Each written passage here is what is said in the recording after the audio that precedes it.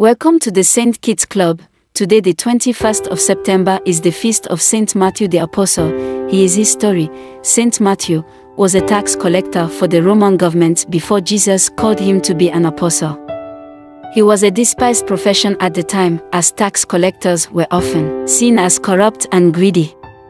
However, Mathew answered Jesus' call immediately and left his old life behind. Mathew became one of Jesus' closest followers and was present for many of his miracles and teachings. He was also one of the 12 apostles who Jesus chose to accompany him on his mission to spread the gospel. After Jesus' resurrection and ascension into heaven, Mathew continued to preach the gospel. According to tradition, he traveled to Ethiopia and other parts of Africa, where he converted many people to Christianity. Mathew is also credited with writing the first gospel, which is named after him. His gospel is especially focused on Jesus' fulfillment of Old Testament prophecies about the Messiah. Mathew is believed to have been martyred in Ethiopia.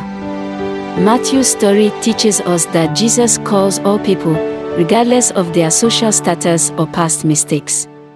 He also teaches us that we should be willing to leave everything behind to follow Jesus. Let us, like Saint Mathew, be willing to accept Jesus' calling. Intercessory prayer. O Saint Mathew, who from being a publican became an apostle of Jesus Christ, and by the inspiration of the Holy Ghost wrote a faithful gospel of his life and death, obtain for me the grace to be truly converted from my sins, and to live a life of virtue and holiness. Amen. Please do not forget to like and share this video, subscribe to our YouTube channel and follow us on all our social media platforms. God bless you.